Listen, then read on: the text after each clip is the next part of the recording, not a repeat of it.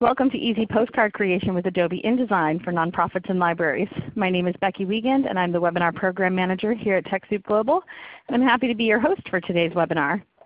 You'll also be hearing from our in-house resident expert on Adobe InDesign, Wes Holing, who is a Senior Web Content Developer here at TechSoup Global.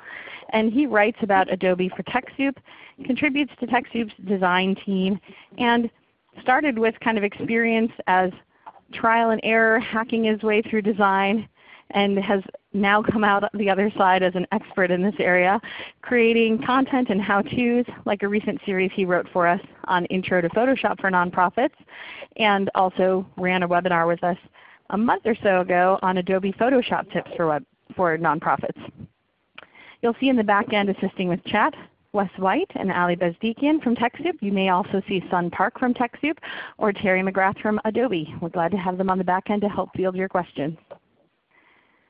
We are all here in our San Francisco headquarters office, and Terry's not far away either. I'm not sure if you're in Mountain View, but you're in Northern California as well.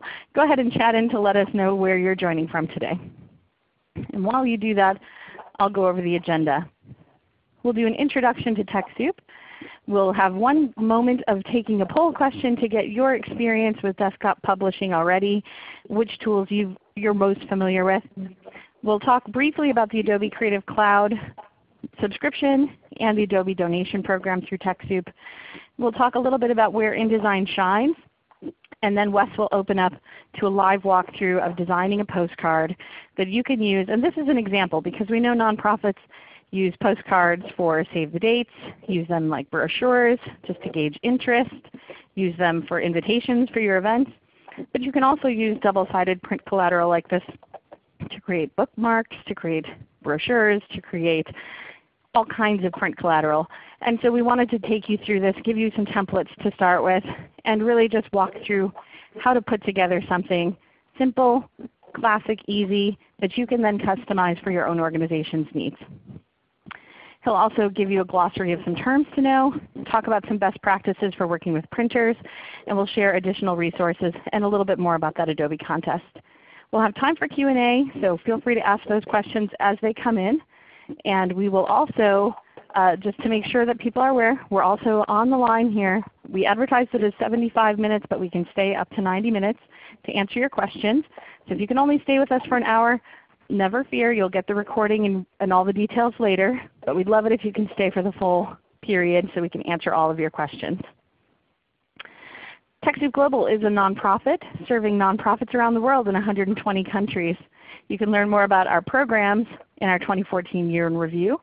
But we are serving organizations with 63 partners around the world in 120 some countries, serving 615,000 NGOs worldwide to the tune of nearly $5 billion in donations, products, and grants for the greater good. You can learn more about these programs at TechSoup.org. Before we jump into Adobe InDesign, I want to ask, what programs have you been using for desktop publishing or layout or design? Click any that apply to your organization's needs and that you've used previously. This just helps us get an idea of what your experience level may be. Maybe you're already using InDesign. Maybe you've been relying on programs you already have on your computer like Word or Google Docs. Or maybe you're using mostly online photo or reservation sites like Shutterfly or Evite or Walgreens or Costco Photo, and you're using templates that they have online that you can just fill in the blanks and email. And maybe trying to print those out. People are mentioning in the chat as well, Illustrator, PageMaker, Photoshop, PDF Editor through Adobe, Vistaprint, Dreamweaver, PowerPoint for layout. So a lot of tools that maybe aren't always intended to do page layout or desktop publishing. We know those often get used for it. Having been on staff at small nonprofits, I'm one of those people that used whatever I had available. So this is helpful to get your feedback so we have an understanding of who's been using InDesign and who's been using other programs. So far it looks like the great majority of you have used Microsoft Word and Publisher. Not surprising, since that is kind of ubiquitous Office installed software that most organizations have access to.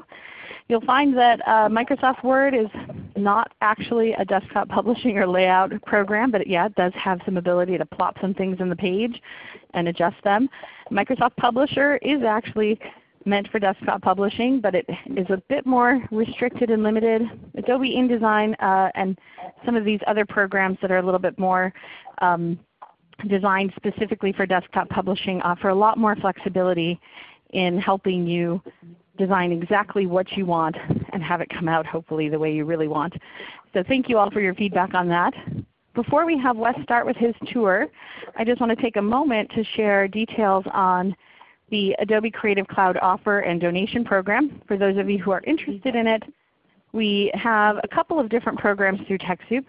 One is our traditional donation program, where a narrower scope of primarily nonprofit organizations, C3 organizations, can access individually installed desktop software like Adobe Acrobat for Windows, Acrobat for Mac, or Photoshop Elements and Premiere Elements. These are available to that same crowd that has kind of always been able to access them as a donation. Now just recently, in the past couple of months, Adobe has also started offering an individual membership with a discounted rate. So this is a new program that is open to all organization types, whether you're a C3 nonprofit or a public library. And this $5 admin fee gets you access to a 60% discounted rate of $239 per year, and then that switches to a 40% off the retail rate every year after that for individual memberships. So if you're interested in accessing Adobe InDesign as part of this bigger Creative Cloud suite of products that they make available, this is the way to do it at this point. We no longer have individually installed Adobe desktop products aside from these ones in our donation program right now. So keep that in mind. The Adobe Creative Cloud program includes all of these different elements and products, from Photoshop to Lightroom to Illustrator, InDesign, and more. So you can see there's a long list there. I won't go through all of it, but just so you know what's available. And again, here's the details that this individual membership access discount rate, 60% off for the first year, for a TechSoup admin fee of $5 per membership. And you can get as many memberships as you need. So unlike the traditional program that was a donation, you could only access 1 or 2 or 3 products per year. You can get as many of those as you want. These are myths about how this works. So if you're not familiar with Creative Cloud, this helps debunk a little bit of the mythology that you're still able to run these on your desktop. You're just getting updates through the cloud. I'm not going to go through all of these, but they are included in the slide deck. So if you have questions about the program, it's there for you. I attached these slides to the final reminder and confirmation emails, so you should be able to open these up and read through them at your convenience. And again, all budget sizes are eligible. All 501c3 organizations and public libraries are eligible, and you can request an unlimited number of individual memberships. So with that, I'm going to go ahead and switch us over.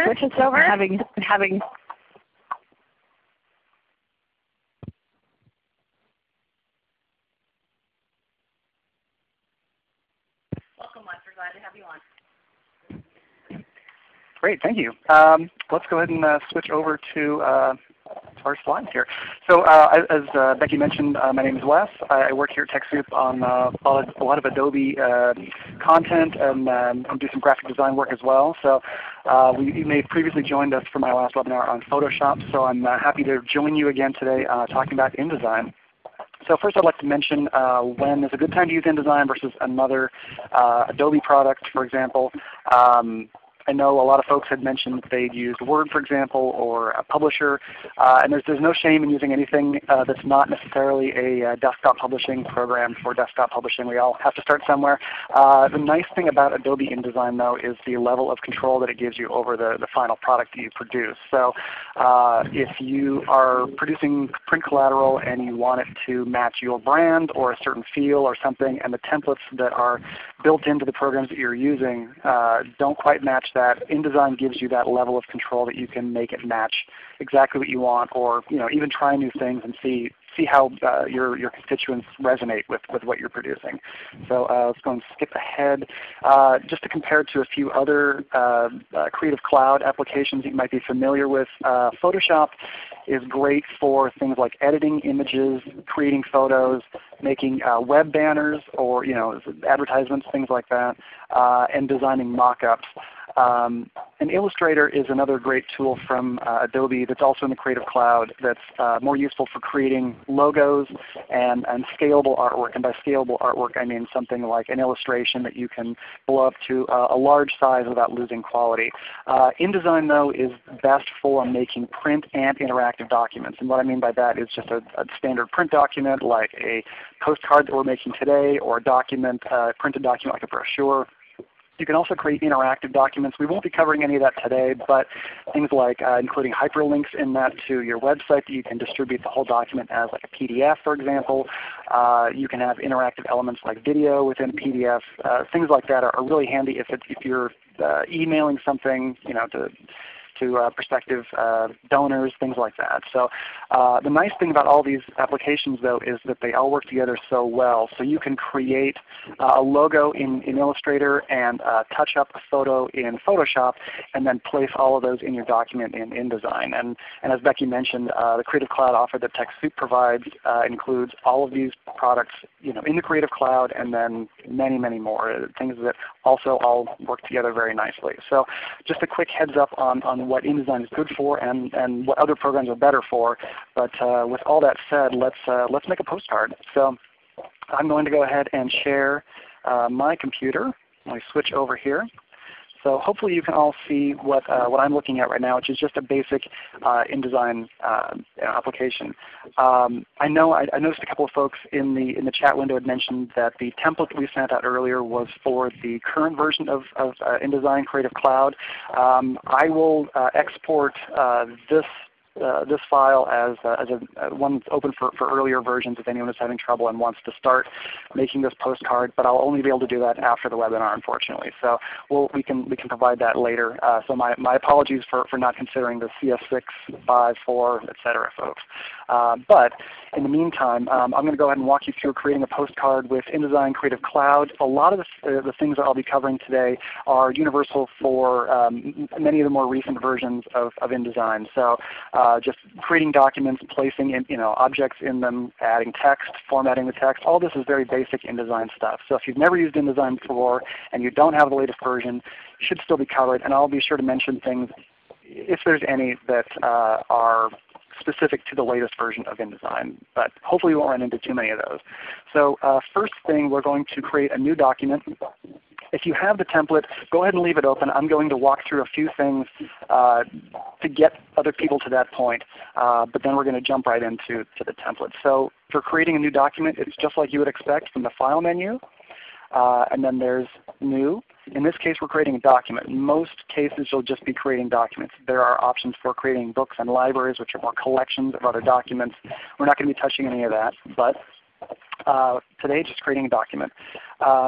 One thing to consider is that by default InDesign uses picas for its measurement. And that sounds like a little technical, but basically what it means is instead of using inches or centimeters, it's using picas, which is a publishing measurement.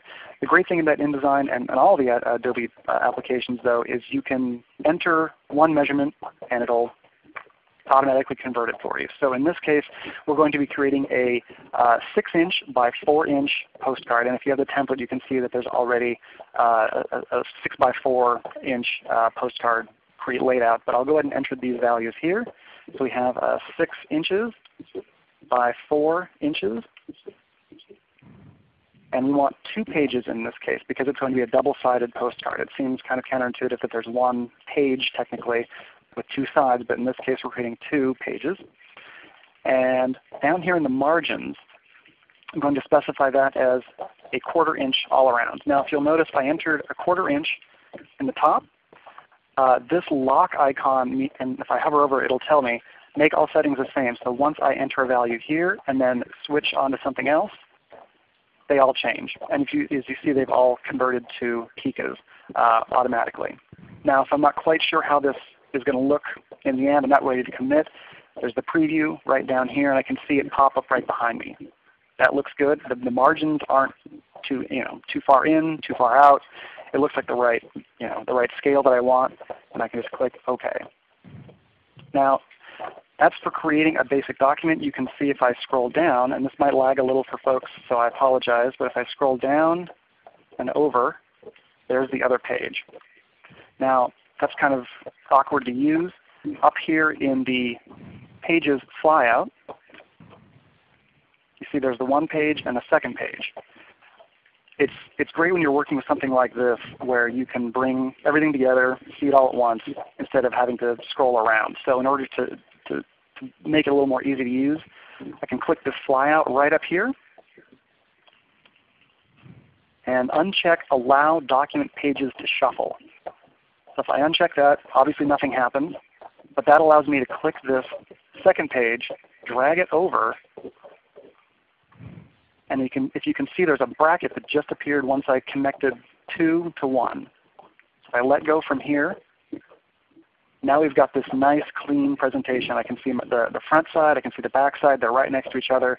And I can line things up if I need to. It works a lot better. Now from here, what I would recommend is to create guides. And this is where the template file comes in. So again, apologies for anyone who's not working with Creative Cloud version. If you still have CS6 or CS5, for example, and you can't open the file, my apologies. I'm going to switch over to the template file, which has these guides already added just in the sake of time, because I don't want to spend a lot of time having you watch me just drag guides around. But let me go ahead and open up the template. And I'll zoom out a little bit so you can see what's going on here.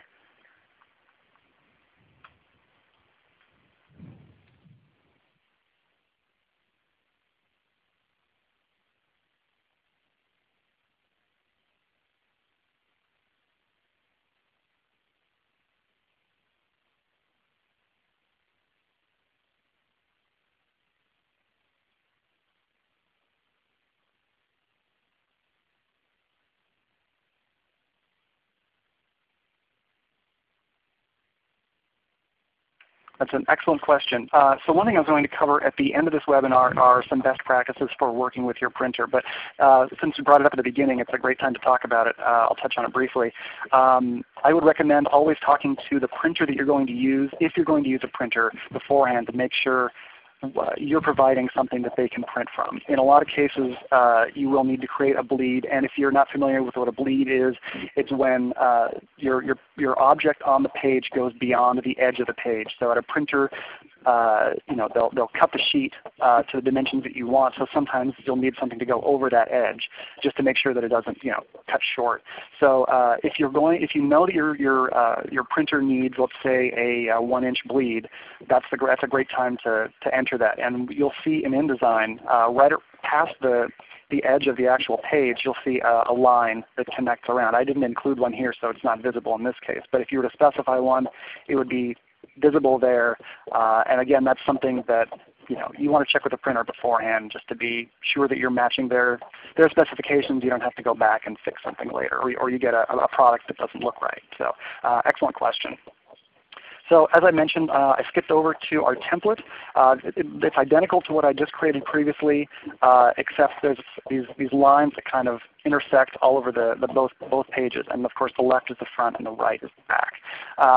And I wanted to just skip to this in order to save the time of having to watch me drag guides around. So with those in place, I'm going to show you how to do one other thing. I mentioned at the top that InDesign's default is to use picas instead of inches.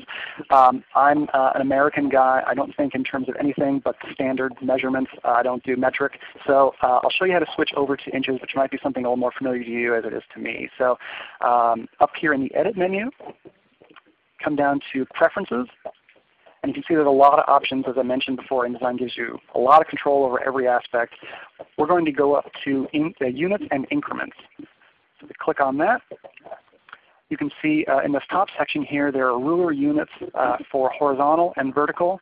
For the template, I've already specified inches. But if you have picas still chosen, you can see it might be checked.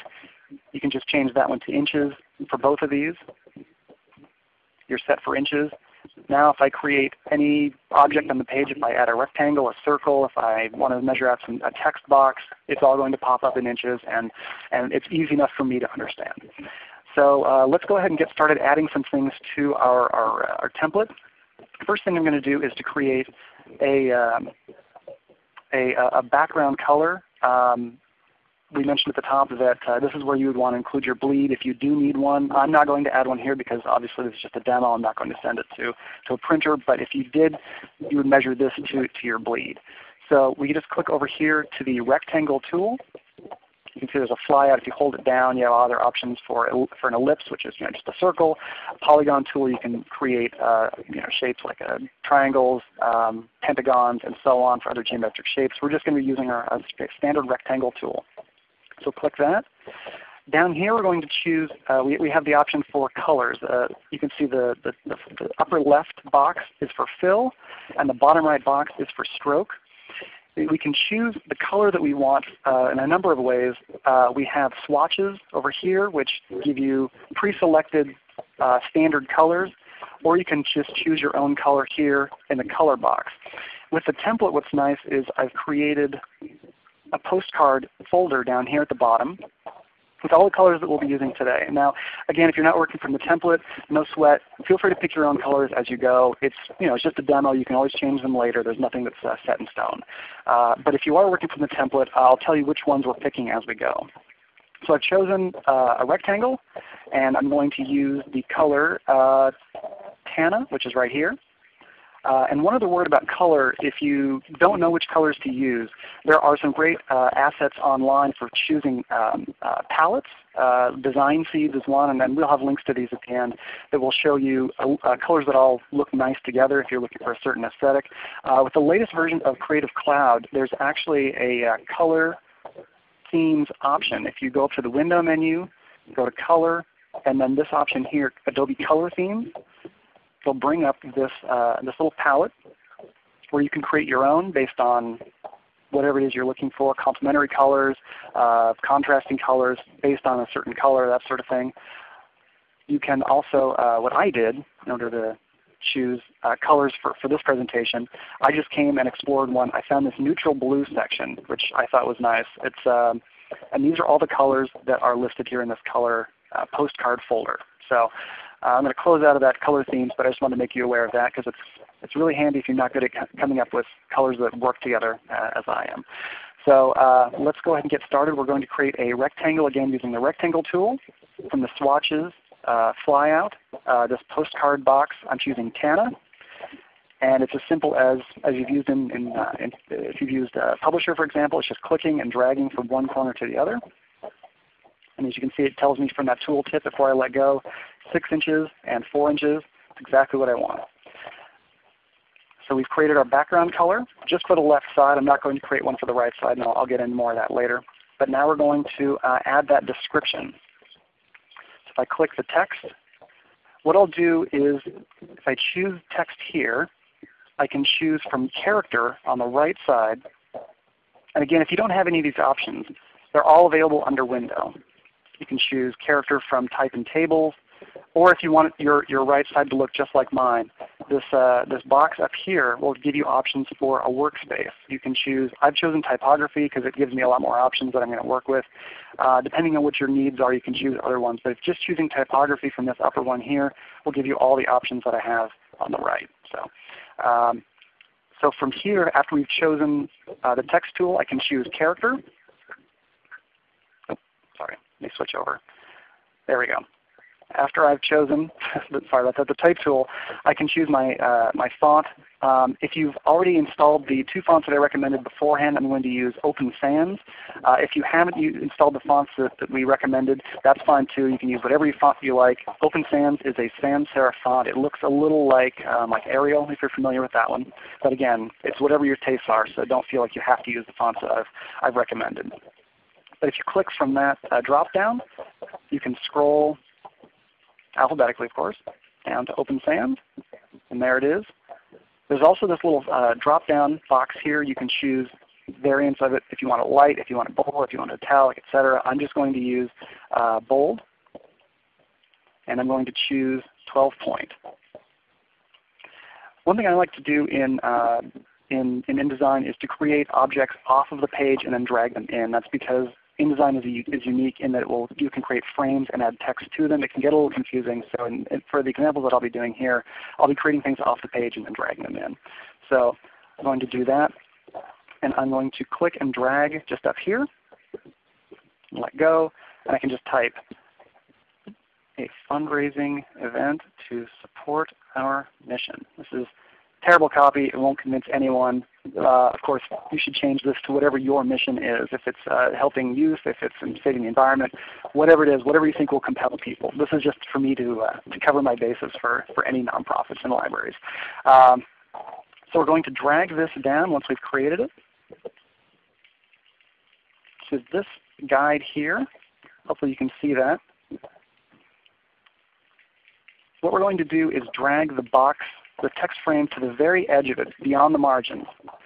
The reason we're going to do that is so that when we add the background color, it will expand to the full width of the postcard, but I'll get into that in a moment. From here, we will we'll widen it so that it matches on both sides, both edges of the postcard. So that looks okay. That doesn't look great right now. What we're going to do is we're going to choose some text frame options. The reason for this is you can manipulate how the text looks within the box that it resides in. To do that, we right-click on it and then choose text frame options. And we're going to be coming back to this a lot for each text item that we add. So we choose text frame options. We have a lot of options here. I'm going to just go over a few of these. You don't have to worry about all of them. And feel free to check the preview box down here so you can see as you change it how it will look if it's not checked already. The inset spacing here in the middle is basically, just think of that as your margins within the box. What we're going to do is specify that as 0.1 inches for top and for bottom, and a 1/4 inch on the left and a 1/4 inch on the right. And if you can see over here in the preview, it's moved the text over to the margin, which, as we specified in the beginning, was just a 1/4 inch. So we use that here as well. It brings it in to line up with the margins, and we've added just 1/10 of an inch on top and bottom, just a little breathing room. We're also going to change the vertical alignment to center. That will bring the text within the middle vertically of the box. Up here, in baseline options, the very top, I'm going to choose that. And I'm basically only going to cover like 3 options throughout the text frame options. So if this seems like a lot, I apologize. We're going to keep revisiting them. But we'll change the offset from ascent to cap height. Now what is this? This basically means that the text frame is taking into account the height of the capital letters in there rather than adding some space on the top, which comes naturally with the font. We're going to avoid that extra space. We're just going to focus on the actual height of the capital letters in the text. Nothing changed here, but you'll see more drastic results later. So we can click OK on that. One nice thing about Adobe products in general is when you create an object on a page, if you double-click any of the resizer boxes, it will resize the object to match the exact size of what's inside them. So if you have text within a box, if I double-click this bottom hanger, you can see that it shrinks up to match the exact height. We still have that padding though that we created, which is really nice. It gives it a little breathing room when we add the color. So speaking of color, we're going to change the color of the background and of the text. Now if you remember from earlier, the back on the bottom left here, there's the fill color, which is chosen. And if I come back up to my swatches, on the right. Scroll down. This time I'm going to choose Big Stone, which is the darkest color. That looks good, but the text is impossible to read. When you have text within a frame, you can choose the color of the frame and you can choose the color of the text. And this is a mistake I make a lot when I'm working in InDesign. I just have to undo, choose text, change the color. So in order to do that, on the bottom left here, there's this box which says Formatting Effects Container, and then one that says one that has the T, which means it will affect the text. So if we choose that, and then choose a different color, in this case I'm going to choose Ceramic, which is the lightest color in the swatches. Now we can see the text against a dark background. And I'll click off of that and you can see how that looks.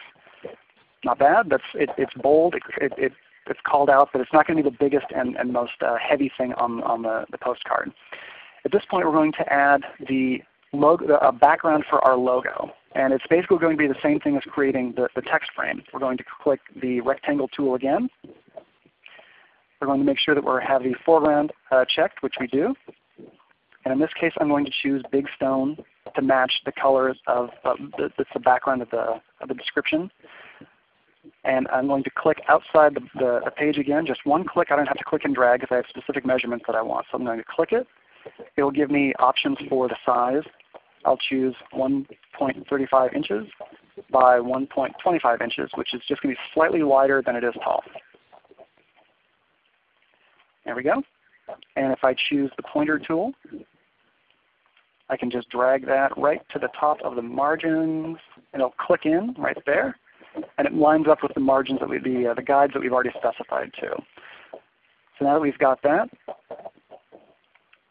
let's try placing our logo. So we're going to place an object on the page that comes from another file. Now in this case I've created a logo in Illustrator that just serves as sort of a dummy logo for the organization.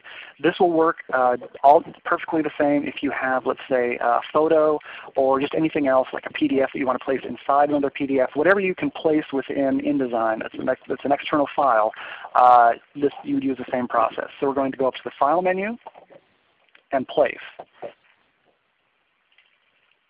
Now from here, let me switch off to the actual thing I'm talking about. Sorry about that.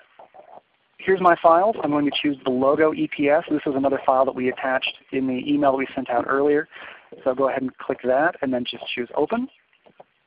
Now as you can see, it changes my cursor to have this little arrow with a dotted line and a picture of a picture. It's asking me where I want to place it. You can place it as its own object, or you can place it within another object, which in this case I've created that background. I'm going to place it inside of it. So if I just click inside the rectangle, you can see that the cursor changes slightly. So now that those dotted lines are around the picture, which means I'm going to place it inside something else. So I can click that. There we go. There's my logo. Now it looks kind of jagged. And the first maybe 6 months of using InDesign, I always wondered, why do all my pictures look pixelated or just crummy? InDesign thinks ahead that you may be placing a lot of things on a page and it might slow down your performance. So it will display things in a lower resolution way. You can have it specify, you can tell InDesign to show it to you, as it actually is though if you want, by going up to the View menu to display performance. As you can see, typical display is chosen. This is sort of a middle ground. Fast display will show no images. High quality display will show images in full resolution. So we can choose that. Now our logo looks nice and clean and sharp. I prefer to do it this way. My computer can handle showing an image, as most of yours probably can too. But once you add a lot of things, it can begin to slow down. It's a nice way to work quickly. So from here, we're going to add the organization name right below it. We're going to click the Text tool. Come back over to Character, just like we did before when we added the description. This time I'm going to use Vesper Libre, which is the other font that we recommended. Choose this, and again you can choose whatever font you want. The default I believe is Minion Pro. You can use that. It's a nice serif font. So I'm going to choose Vesper Libre. Bring the drop down. I'm going to choose Regular. And I'm going to make it slightly smaller than the description. You don't want it to compete for attention. I'm going to choose this as 10 point. Up here you can also see once you've chosen character there are options for justification. So if you're used to Word, for example, you choose left, center, right. We have a lot of the same options, and then we have others as well. I'm just going to cover those basic ones here. But in this case we're going to choose center alignment. So click that right in the upper right. And then I'm going to create a text frame again off of the postcard by clicking and dragging. The size doesn't matter. We can always resize it. Just click and drag and let go. And then I'll just type organization name.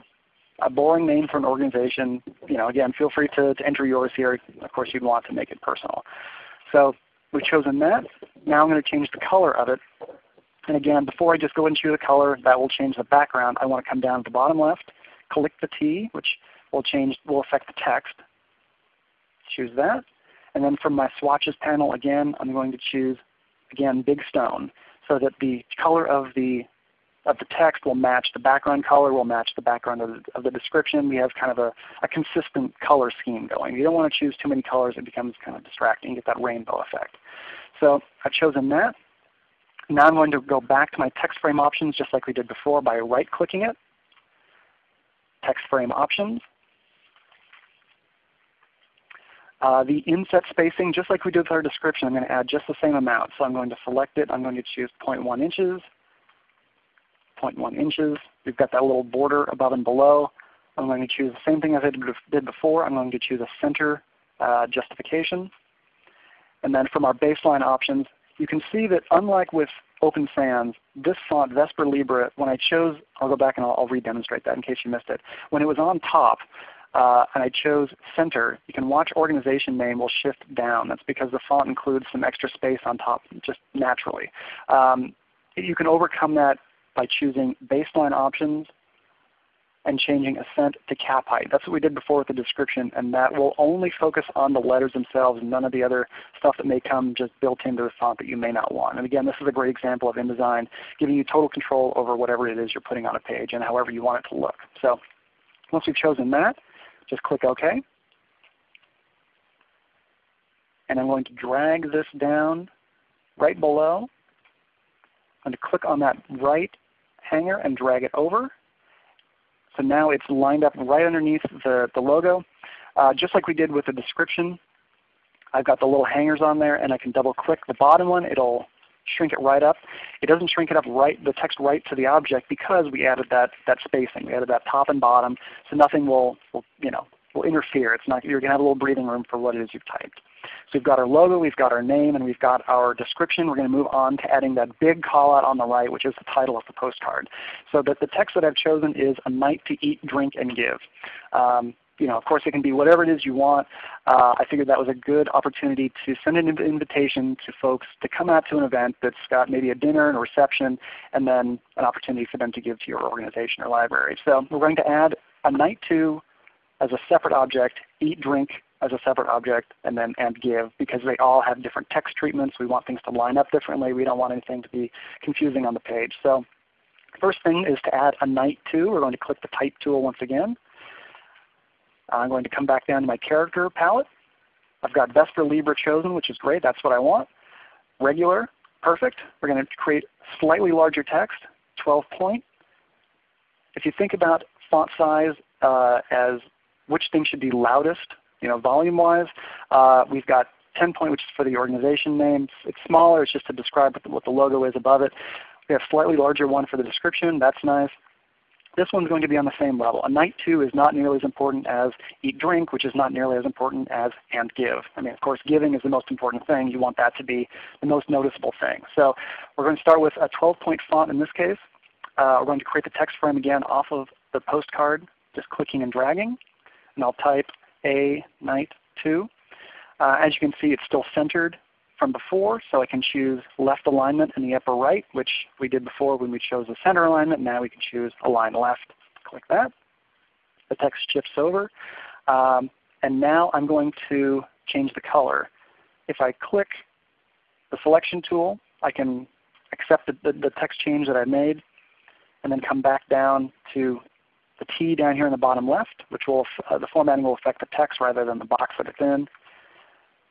I will choose one of my swatches, and this time I'm going to choose the color called William. It's kind of hard to read against that background, but once we drag it over, we'll be able to see it. But before we do, let's right click.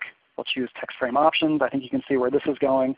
We're going to choose our baseline options. We're going to choose cap height as we did before. Now you can see barely maybe that text brought up right to the top. And click OK. Now I'm going to drag this to this spot here. Now the box extends beyond that margin. We can just drag that margin, the frame of the edge of the frame right up to that margin. Now we've got a Night 2 resting comfortably right there. And I will even drag this out to the margin just to be anal retentive about it. The next thing we'll add is the words eat, comma, drink, comma. So I'm going to do the same thing before. I choose the text tool. I change my font in this case down in the character palette. It's still Vesper Libre. That's great.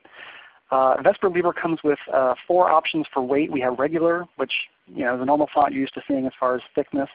There's medium, which is not quite bold, not quite regular. This is what other fonts might call a semi-bold. Regular bold, as you're familiar with, and heavy, which is somewhere one step beyond bold. So in this case, we're going to choose medium.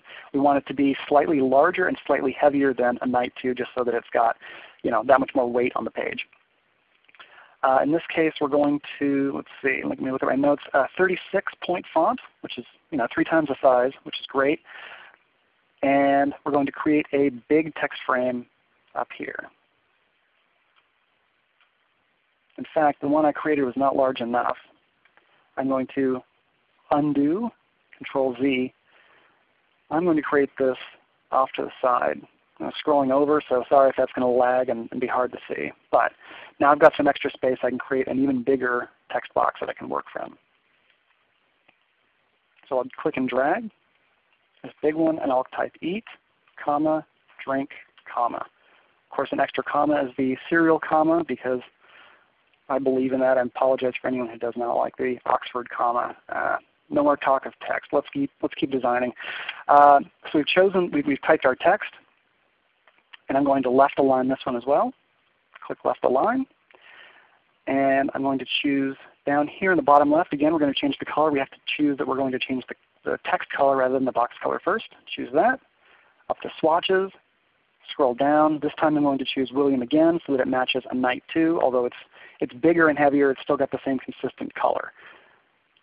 I'm going to click the selection tool. We're going to drag this over so that it lines up right underneath a Night 2, and we've got it in our margins. We drag the corner of this so that it lines up within the box so it doesn't intrude on anything else. That looks okay, but again, we need to change a few things in our text frame options. So we right click, text frame options, and I'm going to choose our baseline options, change that to cap height. Now it's up top. That's great. Okay. Now that looks good. It's bigger. It's a little louder, but I want it to be even louder. One thing we can do is we come down to the back down to the character palette. We choose on the upper right. All the palettes all have these little flyout menus, which have options on top of the options that you can already see. And this is true for a lot of Adobe products. If you click that, you get extra options. In this case, I want to choose all caps. Okay. Now in this case, you can see that drink has disappeared. But you can see the red plus sign right here. If I drag this edge off a little farther, I can see there's drink. It's too far beyond the margin. The font's the right size that I want though. So what can I do? I can drag this back over a little farther. Now it fits in there. That looks good. I'm going to drag a Night 2 over as well. Now they line up. Everything fits. It's the right size that I want. Everyone's happy. Now we're going to add and give right below it. So I'm going to scroll back over to where I have some space. I'm going to create a big text box here.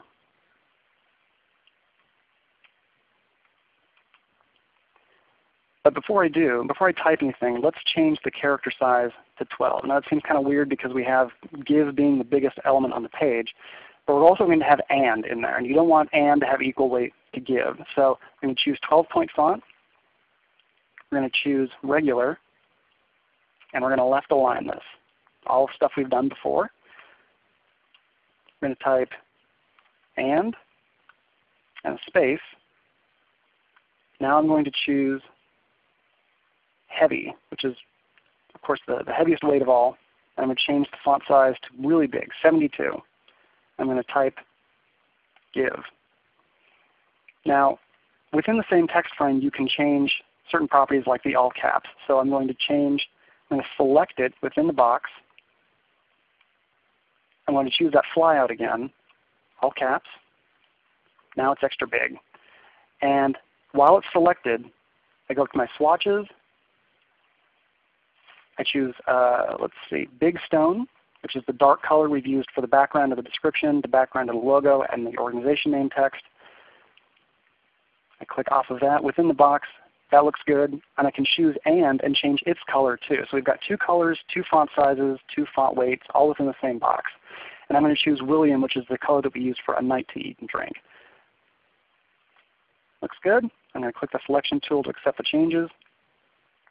And of course, it wouldn't be creating a text frame without changing our text frame options. I can right click that, choose text frame options. I'm going to align this to the bottom, and you'll see why in a moment. And let's change our offset excuse me, to cap height, as we did with all the other ones. I'm going to resize this down a bit. It's a little large. Drag it in. I'm going to line up the bottom right of this box with the bottom right over here. I'm going to drag this to the 3 inches by almost ½ inch size along the way. Now we kind of lost our text here. I'm going to drag it up a little farther. There we go. That looks pretty good. So we've got A Night to Eat, Drink, and Give. Now the reason that I aligned it to the bottom is when I click off of this, and if I hide our guides for just a moment and our text frame borders, you can see, I'm going to scroll over so you can see a little better. Give is the same color as the description box, and it rests right on top of it. When we align everything to the bottom, we only focused on the cap height of the text. That means that there's no extra spacing around the bottom. It will rest exactly on that box. And what's nice is it kind of blends. It gives the A Night to Eat, Drink, and Give something to rest on. If we move that description box down,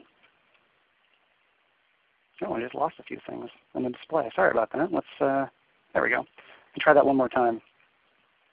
If I move it down, that looks okay, but A Night to Eat, Drink, and Give is just sort of floating there. It looks a little better when you've got something kind of resting on top of it. It's a little more cohesive. So let me switch back to my guide, bring my frames back on just so that you can see what's going on.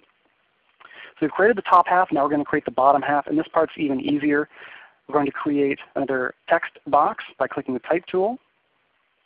I'm going to change my character to, we've got Vesper Libra, that's good. I'm going to do a little lighter, go medium, or excuse me, regular. Do 12 point, we don't need it nearly as big as it was. And let's create another big text frame over here off to the side. Choose the left alignment. Wes, we had a couple of questions real quickly if you don't mind interjecting here. Nikki asks, why does the text box need to be created outside of the document? What happens if you try to put a text box like on it? Is there a reason for that? That's an excellent question. So when we placed our logo inside the background color, we're placing an object within another frame. We've got a background color which is basically just a rectangle. So if we click within it, it's easy. It's just a good practice to be in to create objects separate from other objects. If we click on the background color, InDesign will think that we want to add text to that object itself rather than just placing something on top of it. So this way we create it off to the side, choose our options, make it all look nice, bring it in, place it on top.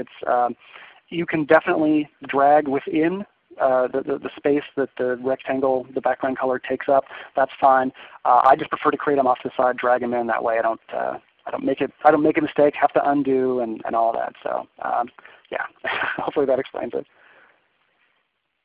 Great, and I bet that keeps you from accidentally moving that background rectangle off of the postcard too, and then having to realign things. One other quick question just based on what you just showed. Rachel asked, how do you hide the margin and guidelines the way that you just did to show us how the give was anchored to that longer blue line? Another great question. So there's two ways to do it. I'll show you both very briefly. I just did it with keyboard shortcuts just for the sake of time, but because there's inquiring minds want to know, I'll show you the both ways.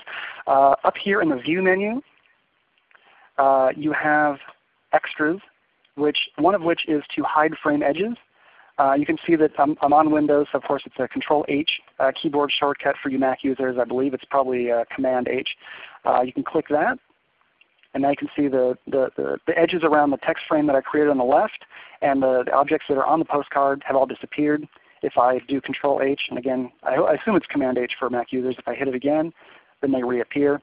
The same is true for the guides. If I go up to the View menu, there's grids and guides right here. I can choose Hide Guides, and you can see the keyboard shortcut for that is Control and then the semicolon.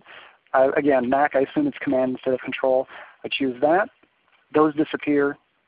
I press Control semicolon, they come back. If I do both Control-H and Control semicolon, I get to see it nice and clean, which is great if you're working with somebody else. You've created the design. You want your coworker to take a look, maybe your manager, supervisor to approve it, say that looks good, no, let's move it here, but you don't want to bother them with a bunch of lines in the way. They might think it looks worse than it actually does. So those are great ways to just take a quick step back, see how it looks, and then dive back in with your handy guides. And one other quick thing to note, those guides still exist. Things will, your objects will still snap to them as they have been, even if they're not visible. So you're not really turning them off, you're just hiding them as it says. So excellent question. Were there any others, Becky, to field right now? We can go ahead and move on so we get enough time to show everything. Great, more time for me to talk. Okay, so let's turn our guides and frame edges back on with Control-H and Control semicolon. Now they're back on. I've got my text box ready to go. I'm going to choose, let's see, I've got Vesper Libre, regular weight, 12-point font. I've created my big text frame. Now I'm going to type, and I've chosen left align too, which is also very important. I'm going to type just the basic information. I'm going to include the date. I'm going to include the location, which along with that, the address, and then important times for people to know. So registration in this case, what time that is, what time dinner is, and what time the reception is. And of course, this can be anything you want. If it's not a reception, if it's a ticket thing, or whatever you need. This is a great spot on the postcard to include whatever you think is necessary. So let's type Friday. I apologize, there's a lot of text, but I'll try and type fast, 2015, Paramount Theater, 1914 Knobloch Street. And my wife's last name is Knobloch, so of course this is my not so subtle way to work somebody I know into this presentation. If you were here for the Photoshop one, that was my dog, Charlie, so everyone from the house has to find their way into my webinars. So let's see, dinner at 6 p.m. and reception at 8 p.m. Great. One other quick tip too, when you're typing in a text box, right? If you're on a roll, you don't want to have to keep going back and forth between keyboard and mouse. If you've typed something in the text box, you want to accept what you've typed. This seems counterintuitive. You can press Escape. It will automatically accept your text changes and then switch you back to the selection tool. Escape does seem like maybe something that would cancel what you've done. In this case, it's exactly what you want to do. So kind of strange, but it does save you some time rather than having to click off or click something else. Anyway, if you need those valuable seconds, there you go. We've chosen the text that we want. We're going to change the color of it now. So again, we choose the P at the bottom left to choose the color of that. I'm going to come back to my swatches, scroll down, and choose William. It's a little hard to read against this background, but we're going to bring it over to that lighter color in just a moment. Now let's resize this a little bit. I made it kind of big. I'll bring it up, and I'll drag it over. Now just like with the words and give, I'm going to bring this down to line up with the bottom margin. You can see it's lined up just at the bottom of that. I'll let go.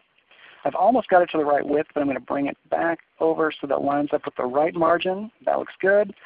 And it's a little too tall, so I'm going to bring it down just a little bit to line up with the right underneath the description. That looks okay, but it's not going to catch any eyes.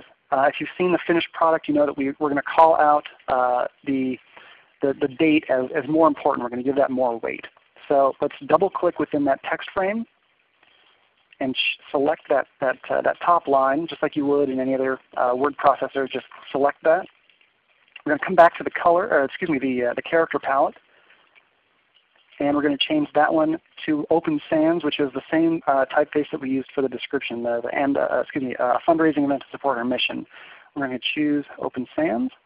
And as you'll notice, as we've been using other certain fonts, when you choose from that typeface drop-down, Vesper, Libra, Open Sans, they're at the top. Those are the last ones we've used. If we choose other typefaces, those ones will go up to the top too. So I'm going to choose Open Sans. I'm going to give it a little more weight than regular. I'm going to choose that one as bold. I'm going to make it a little bigger. I'm going to make it at 16, which is not an option here. But the nice thing is, if I click off of that again, I can just enter the size that I want. I want 16 point. There we go. Now it's nice and big. My text is still selected. So while I'm doing that, while it's still selected, let's change the color of it too. We can come up to swatches. I'm going to choose, let's choose Big Stone. That again is the same color that we used for the background of the logo, the word give, and the background of the description. So once I've done that, I can press Escape, a handy key. So that's got a little more weight to it. It calls out. People will see this postcard immediately and think, oh, well, my busy Friday, I can make it. But the date is right above the location, which is right above the schedule. Things are a little packed together. Nice thing is with InDesign, if you're creating a document that's got a lot of text on it, you don't want it to all go left to right. Fill up the full page. It's kind of hard to read. If you think about a newspaper, you've got columns. That's easier to digest. And in this case, that's what we want to do too. So if you've got your text frame selected, in the upper right here, when you have the selection tool chosen, first of all, it won't show otherwise. If you choose the selection tool and you select your text frame, in the upper right, there's this number of columns option. Currently it's set to 1. It's always set to 1 by default. Any frame has just one column. And change that to 2. And you'll notice nothing happened in our text box. And that's fine because we don't have enough content currently to fill a second column. It all fits neatly in one. But we're going to drag that down to fit that so that everything has to flow into the second column. So if I click that top hanger and drag it down to, let's say, 0.8. If I can get it right there. Oh, a little too much. Yeah, that's pretty close. We've got the date on the left. We've got the address right below it, and we've got the other information on the right.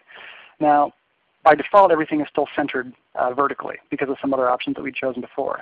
Easy to fix, of course. You know where this is going. You right-click it, text frame options. We can choose the alignment, not from the top, but from the bottom. And I still have preview chosen here on the bottom left. If I drag this over and I can see how it previews, that's just what I want. I have 3 lines on each side. They all line up. I've got the date right at the top. That's taking up a lot of space. Perfect. I click OK. I can click off. That looks pretty good. Let's scroll over just a little bit. We can see it without the guides, without the frame edges. All right, that's our front. So now all it's left to do is to add information to the back. So I'm going to re-add my frame edges, re-add my guides, and scroll over to the back. We want a nice clear call to action on the back. We want some information to tell people what it is we're doing. Obviously we want them to give, but why. And we want information that we can, or rather elements on the back of the postcard so we can actually mail this if we want. This is operating on the assumption this is something that people will be receiving in their mailboxes, but of course you can design a postcard that will fit neatly on a table and tell people about your organization or your library, things like that. It doesn't have to include these elements, but I'm operating on the assumption that you'll be mailing sets. I'm going to add those in just a moment. But first, let's have our call to action. So I'm going to create another text frame. I'm going to click the Type tool. I'm going to create a box off to the side once again. Click and drag that. I'll type, join us. That's what we want people to do, join us. And do a left alignment. And let's select our text. That's not quite big enough. Come to the character palette. We've got Vesper Libra chosen. That's great. That's consistent. Change that to, let's say, bold. And we're going to make it a little bigger, 36 point. Looks good. We'll hit Escape to accept those changes. One more time. Right-click, text frame options. we're going to choose vertical alignment center. We're going to choose our baseline options. This is going to change it from ascent to cap height. Now, this isn't something you always have to do. I find that it's best to change this field when you have a text object that you just need to that isn't going to be like long copy, for example. So in the cases before, we had a night to eat, drink, and give. Those three options, or those three objects, just sort of serve as a function. They don't actually have to be presented like a readable document. They're just something to call out, be large, be a visual element on the page. That's when I like to choose cap height, because I get that extra option around the spacing of it. If you have multiple lines of text, it's going to be nice to give it that extra breathing room, leave it as ascent, or whatever other options you want. But in this case, cap height is my preference. So we're going to click OK on that. I'm going to drag that over so that it hits the upper left margin. And then I'm going to resize this to live within that box. There we go. So it's centered, so it within the size that I've prescribed. It's got a little space on the top and bottom. It's got some breathing room. Now let's add some little body copy to it. So we'll click the Type tool again. We've got Vesper Libre at regular at 12. That looks pretty good. So let's create another text frame. And rather than fill this with text, let's choose left alignment on that too. Rather than fill this with text, I'm just going to hit Escape. Now, it seems a little counterintuitive. Why would you just create a blank box? Well, let's drag this over to this spot and I'll show you. So we've got, say, right about here, and I'll fill it about 2.5 inches wide, which is about half the size of it, and let's say 1.25 inch. So we've got this empty box, and this is going to be where you describe what it is your fundraising event will be. And rather than waste time watching me type out a whole explanation of what the event is, I'll show you another feature of InDesign that I really like. If you're just laying things out and you don't have your copy ready, if someone else is writing it, and you're the person who's tasked with designing it, you don't have their copy, what do? InDesign's got you covered under the Type menu. Fill with placeholder text. This will fill in just random Latin, sort of lorem ipsum if you're familiar with that, to the exact dimensions of your text frame. You don't have to worry about it. You know that it's the right size. You've specified how it's going to look.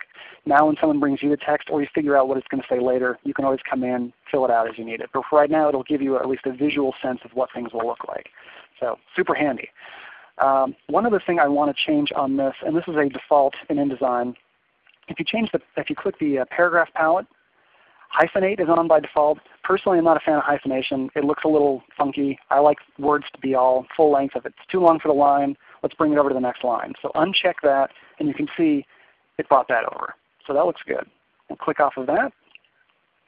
So we've got a call to action at the top. We've got the description below it.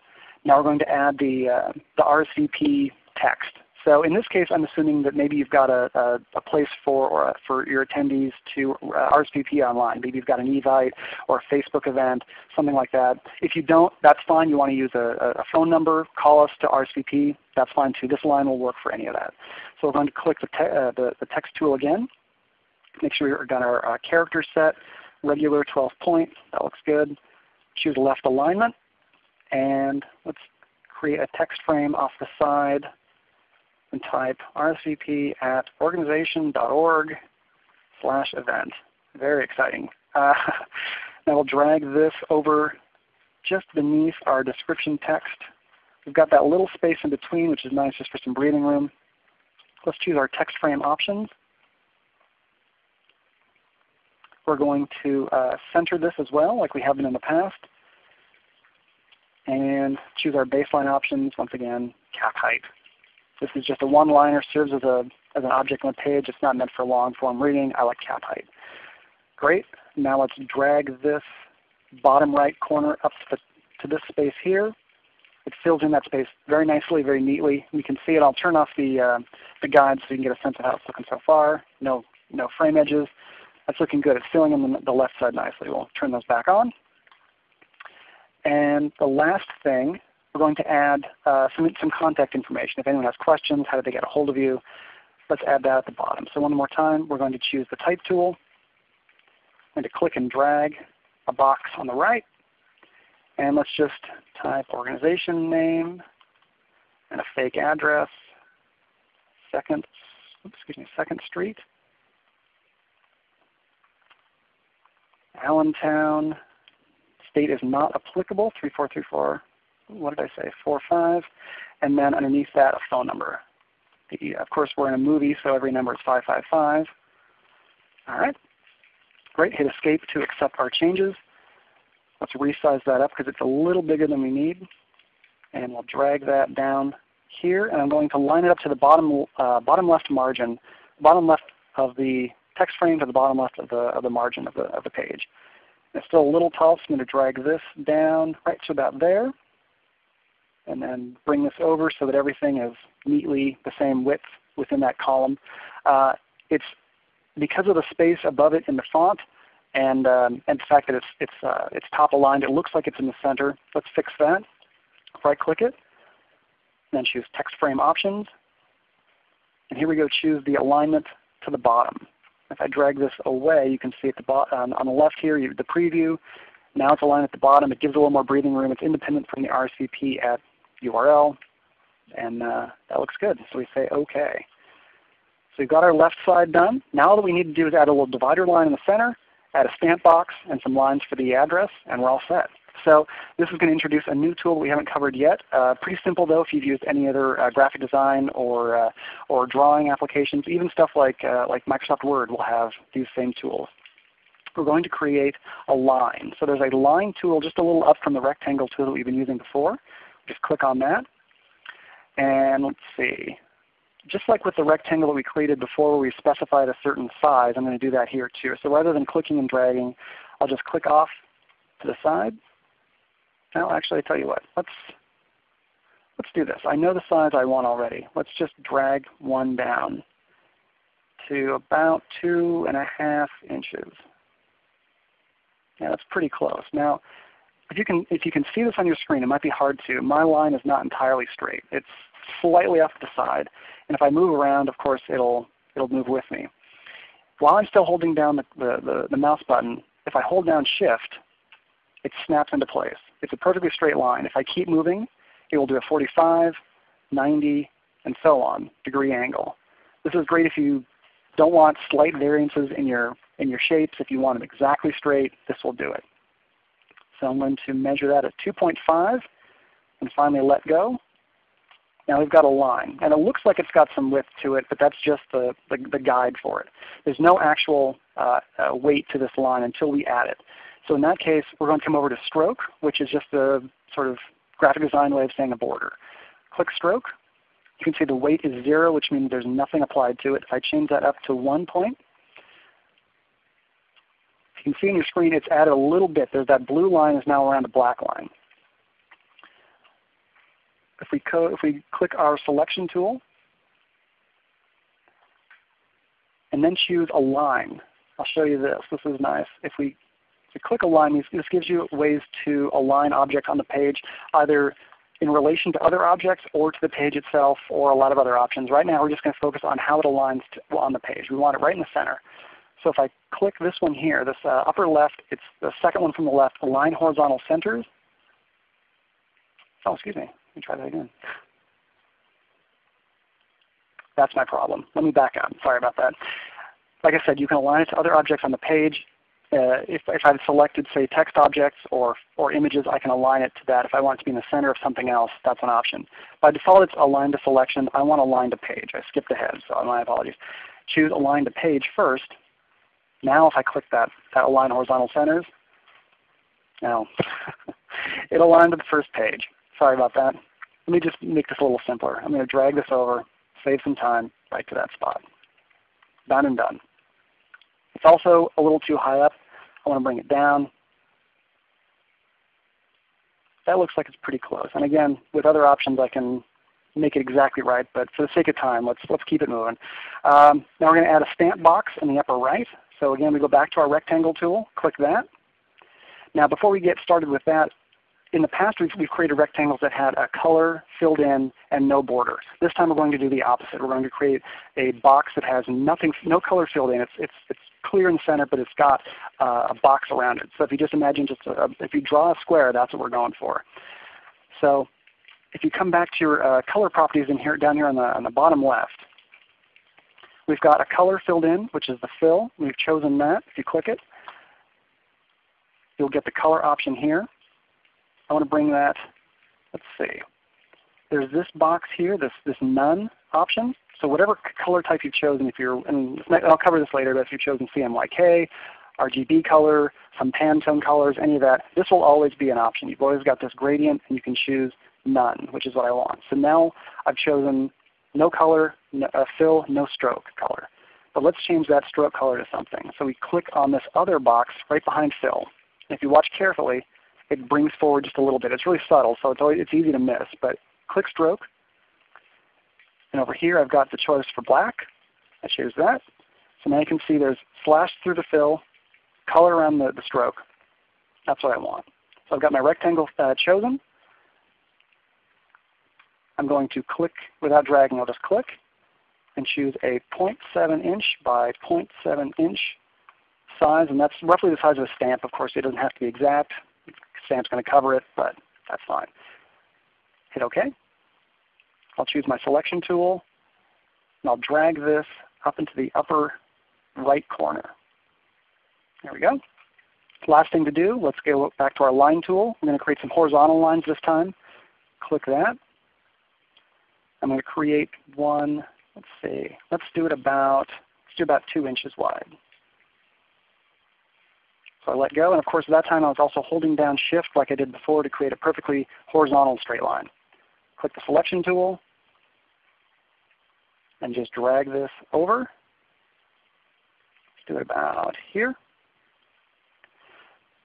Now if I've created an object that I want and I want to duplicate it multiple times, rather than having to do it by hand each time, I can just duplicate it, drag it down, and that works great. And the way I do that on a PC, if I hold Alt, you can see my cursor changes to a duplication symbol.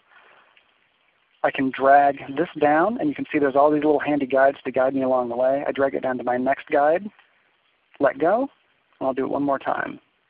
Right down to there. Great. So now I'm going to turn off my frame edges, my guides. I can take a look, and that's a functional postcard. There you go. That's the design portion of it. We'll cover a few more details later, but Becky's got a little to add. Great, thank you for that, Wes. And we've had a conversation going on the back end with one participant highlighting that there's some concern about where the address needs to be located on the back side of a postcard because the U.S. Postal Service has barcode scanner technology these days. So I would always recommend, let's say, that you check on the U.S. Postal Service's guidelines before you do any design to make sure that you're keeping areas blank that they need blank, that you're putting the stamp in the area that they need, that you're making sure that recipient mailing addresses are appropriately located because those change every couple of years. And I know it's not a tough thing to Google the U.S. Postal Service's postal guidelines. So just make sure you're double checking those kinds of things because they do change regularly. And we wouldn't want to see you send out a postcard that gets redirected back to your own office and not to the intended recipient. So with that, we have a few other questions. But before we do that, I would love it if you could share some of your tips. One question I want you to answer while you're still showing your desktop. How do you decide where to put the guides that you built into the template before you start? Do you set a certain amount of space around the outside that's your margin? And sort of what are those standards or their best practices on setting up the guides? That's a really good question. So guides, in this case, I added these guides along the way. They look like it's already been figured out, but that was because I did a lot of trial and error in designing this postcard. And once I got it to look the way it did, I added the guides for the sake of you fine folks watching it. When you're actually designing something from scratch, it's hard to know where those are going to go. Let me show you one nice way to get a sense of where they might be useful. I'm going to create a new document here. And I'm just going to create a basic letter so that you can see something else. Under the Layout menu, let's see, I'm trying to remember it now. Let's see, Ruler Guides. no, I'm sorry, that's the wrong one. Create guides. I might have done that a little fast. Let me do it one more time just so that folks can see. It's Layout menu, Create guides. And I've got my preview box checked. I can choose a number of rows and columns that are the exact same width across with a certain, what they call a gutter, which is basically the space between your columns and your rows. If I choose any number of that, let's say I want 12 rows across, I change the next one. You can see those lines show up. And I'll say I want to do 12 columns across. Now I've got a lot of guides. And that may be too many for you. You can scale back, add more as you need. It creates a nice grid. And if you, again, going back to the newspaper example, which is always a great, rules of thumb to follow for newspapers are good for any print meeting because they do it daily. They know how everything works. It's always great to have a grid to work from first. If things take up, let's say, 3 columns here and 1 column there, and then this one takes up the full width, your eye may not notice that things are on a grid layout, but your brain will interpret it as a nice clean design and something that's more appealing rather than some sort of kind of chaotic spacing. So always nice to have a grid to start with. And if you, along the way, if you decide you needed fewer or more, you can always come back once I've accepted these changes. I say, well, that's way too many. I just need 6 by 6. If I go back to Layout, Create Guides, and I choose Remove Existing Ruler Guides, now they would disappear. I can choose 6 by 6. Much cleaner design. I like this better. I can work with this. So it's always a good way to start when you've got a blank page to create some guides for lining things up with other objects on the page. Great. And before we have you stop sharing your screen, can you show one more time where people can select the colors and find the Adobe color themes that are sort of pre-available that mesh well together so people can, if you don't have your specific colors for your organization or you're not sure what would go nicely with it, you can often find those recommended pairings and groupings from within Adobe's custom color themes. And you can also customize and save them for your own organization's needs. Definitely, yeah. And this is something I've discovered recently. There's a lot of nice features and options within a lot of the Adobe products that as you begin to use them more, you'll always discover something new. Oh, I don't have to do 6 steps in order to get that one thing done. There's a little feature for it that I might have missed. So in this case, if you move under the window menu, there's the color option that flies out. Adobe Color Themes is the one that I mentioned at the top. If you choose that, it brings you this palette. Comes to the Create tab first, where you can choose a lot of options based on. So if I know that I want the dominant color in this to be red, which is the one that's chosen by default, I can choose complementary colors, analogous colors. I can choose. Let me show you a triad, which will find other colors that are based on them. This is all color theory stuff, so I won't way too heavily into it. But if you want shades of that color, so I want darker ones, I want lighter ones, but they're all red, that sort of thing, you can browse around. And of course you can change the color that you're starting from too by just choosing from that color slider. So if I want maybe this lighter, I want something a little more blue, etc. The ones that I chose for this were under the Explore tab. And let me see, I think my screen might be, there we go, I'm hesitating to show you. So under the Explore tab, there's a lot of these palettes, swatches that are already chosen that are complementary to one another. They've all got fancy names like Sandy Stone, Beach, Ocean Diver, Honey Pot. Under this drop-down you've got Most Popular, which is where I always start because I want to do what's popular. And so from there I found that neutral blue one. So as you can see, this is, I think I called that one like Big Stone and William and Tara and all these other colors. Those are all from neutral blue, which I found through the Adobe Color Themes. And I believe that's a feature that's only more recent within Adobe Creative Cloud. If you don't have Creative Cloud, if you're working from one of the Creative Suite versions, there's a lot of great sites online that will do pretty much the same thing for you. They will provide you with palettes and even include photos with a lot of those colors in them so that you can see how it will all look together. If you're looking for a beach theme, you want to save, you're working as a conservation group, you want to save the beaches, you want to have a beach color theme, that sort of thing. You can always find those, and I'll share some of those resources in a little bit too. But I think we want to get to maybe some other questions here. Before we leave the color palette, Lisa asks, how do you pick specific Pantone matching colors, like the ones that you may have from a printer for your logo or your organizational colors? Maybe you have 2 or 3 colors that you use. How do you match those? Because you can save, you see that little tab that says My Themes. If you're using the same set of colors for most of your collateral, you can save it there so that you can find it every time without having to look for it over again or search for all of those colors. But how do you go about matching? Really good question too. So I'm going to close out of this color themes actually, and I'll show you something within color itself. So for those of you that may not know, I'm going to explain a couple things just about how color works both in print and screen. If you already know this, my apologies for going over something you already know. But for anything that appears on screen, your computer will measure those colors in 3 values: red, green, and blue. Those are RGB values. If you choose on the color palette this flyout, you can choose RGB. I can choose the value of red, green, and blue that I want to appear in something. For print, for anything that's going to be actually physically, you can hold in your hand, it operates off of CMYK. So that's cyan, magenta, yellow, and the K stands for black. You just go figure. It stands for key, but that's kind of a nerdy aside. I won't go into why. But you can choose that one here as well. And so there's your C, M, Y, and K values. And the same is true for lab if you're looking at luminance. And I never use lab, so I'm kind of blanking on what the other two stand for. But you've got options for your colors. One other nice thing you can do, if you come up to your swatches, so you mentioned Pantone. Under the swatches, you have a flyout here. You can load swatches. Now if you've got and I don't have one handy so I can't actually demonstrate this very well, but if you've got Pantone colors that are pre-selected and saved into a color swatch file, you can load those in. If that's something that your printer has provided to you, here's our colors, pick from these, this is where you would open that file and load them in.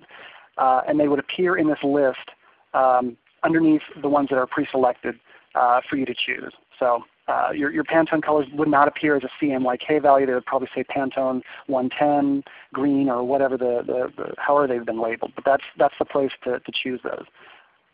So hopefully that helps you there. Great. Thank you so much for that, Wes. We're going to go ahead and stop sharing just to show you some of the additional resources. But before we do that, can you show us what the postcard looks like again so that people get the final view of it? And like I said, we will include the final version of this as an InDesign file that you can go in and customize, move things around, change the colors, do what you want with it. So that you have the opportunity to make it your own. And Wes has one other thing to add about this. Sure. One other quick thing. So we talked about printers. One great feature that Adobe InDesign has built into it is the ability to package everything. So in this case, we've got one InDesign file, which is this whole design. We've got the logo file though. That's a separate file. We've also got fonts that are included that maybe your printer doesn't have. So if you just send him or her an InDesign file, and they don't have the fonts, and they don't have the images or the logo or whatever, they're going to get something that's just a bunch of text that doesn't look anywhere near what you designed. So the way to send that over to them, under the File menu, there is the Package feature. This will save a separate file that includes everything. It will embed the fonts. It will specify the exact colors that you've chosen, and it will package up any files like images, or in this case the logo, which is a vector file, for the printer to use. They'll get everything in one nice tidy package, hence the name package. So that's the place to do that. And then your printer may even request that, or they might make it easy on you and just say, just send us a PDF, in which case everything's already packaged nicely too. So if they depending on what their requirements are, you may have to package it, in which case that's where you find that feature. Great. And with that in mind, I'd like to go ahead and have us stop sharing because Wes is going to share some tips on working with printers, but we want to show this glossary. We know we used some terminology today that may not be totally familiar to everybody, especially if you're not a professional designer or printer yourself. These are some of the terms that Wes used, and we talked about the RGB and the CMYK. Anything you want to say about these specific terms that people should be aware of? Sure, yeah. So I mentioned RGB colors. Again, that's just for screen, whether you're looking at your monitor, your cell phone, anything. That's the way you're going to choose those colors. CMYK, of course, is for anything that's printed.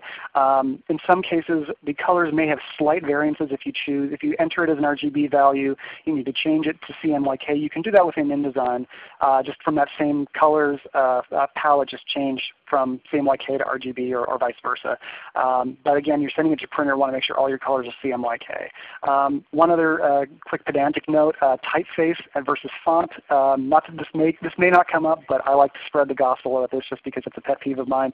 Typeface is the set of characters of a common style. So if you think of Arial or Times New Roman, that's your typeface. Your font is the typeface plus anything like bold, 12-point, italic, anything like that. So that's just more for me to feel better that I've told other people about that.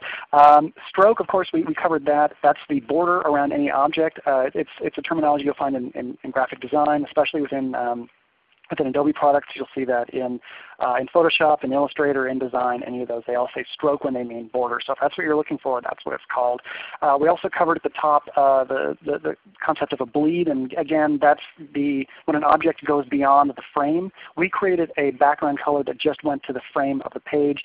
If your printer needs it to go an extra inch all around, you can create that bleed. At the very beginning when you're creating your document, just specify 1 inch all around. It'll give you a dotted little margin space, and you can drag to that.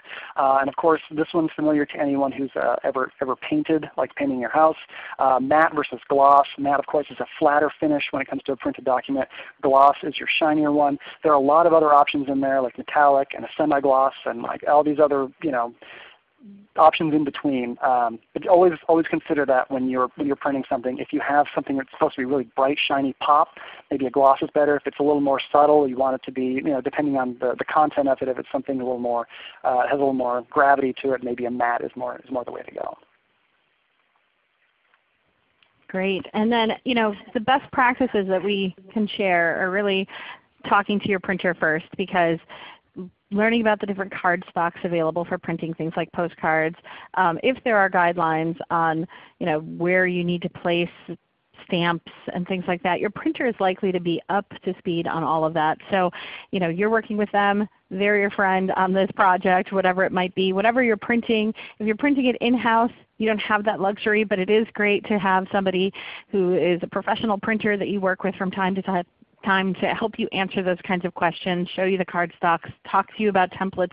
They might be able to provide you with templates of sizes that you already need, so you can just plop things in and you've got those guidelines already set up for you. Wes is going to add to this as well. Yeah, sorry, I think you just covered it at the end there, but just to reiterate that printers will often have a PDF ready for you that you can just load into InDesign or any other design program that already has their margins, their matte, or their bleeds and all that. So it's always nice to contact them first. They can give you whatever you need and start from, rather than have to do it all over later.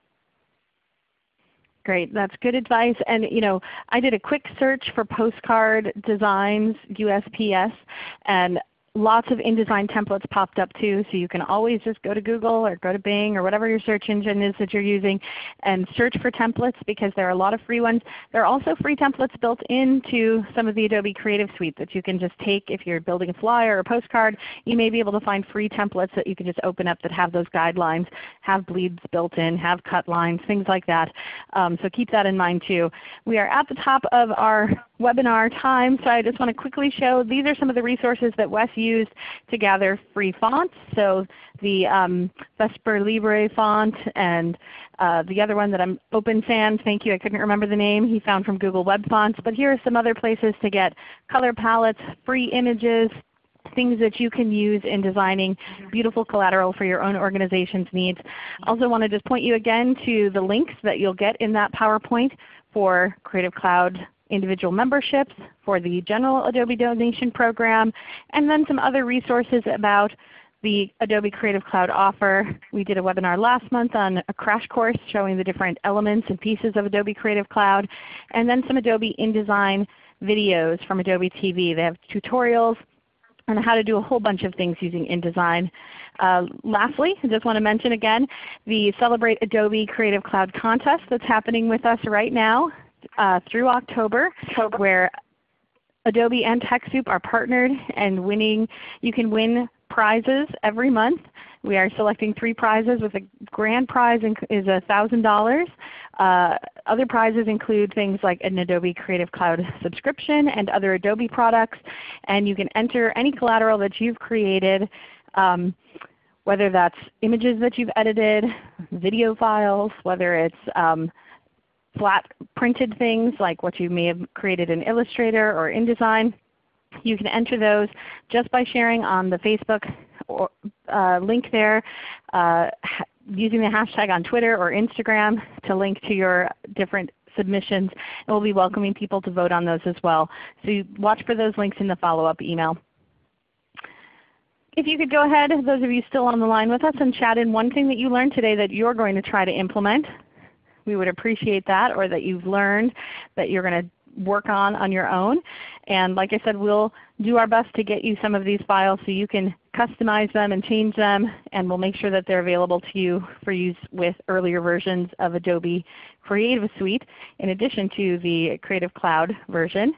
We did have a couple of other questions that came in just asking if, and Wes, I don't know if you can change the default values under that text frame options box. I know that you can save a lot of custom things that you use frequently, but I don't know if that's an area where you can customize. He's shaking his head like he's not sure. So I think we'll have to get back to you on that one. We had a couple of different people that asked about that. Before you leave us today, we'd like to invite you to join us for our upcoming webinars. We have a whole spate of opportunities to join us. Next week we'll be talking about Windows 10. So if you're thinking about upgrading your organization, whether you're a library or a nonprofit, you can join us to see some of the features in that and learn about the different upgrade options, from totally completely free upgrades to various paid and donated options available to you. We'll be talking about Giving Tuesday and 10 tactical tips on September 3rd. We'll be introducing QuickBooks Online, which is coming soon to a TechSoup near you. You can also then learn about managing mobile devices and checking them out if you are with a public library joining us. And we'll be talking about how to make your grant requests sparkle. And then we'll be talking about different donated and discounted technologies from not only TechSoup, but organizations like Independent Sector and Good 360. So join us for any of those.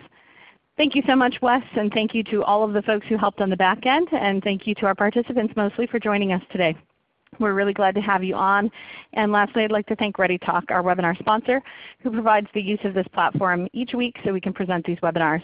You can learn about their donation program with TechSoup at TechSoup.org/ReadyTalk. And can you please take a moment to complete the post-event survey after this webinar closes out so we can continue to improve our webinar programs. Thanks so much, everyone. Have a terrific day. Bye-bye.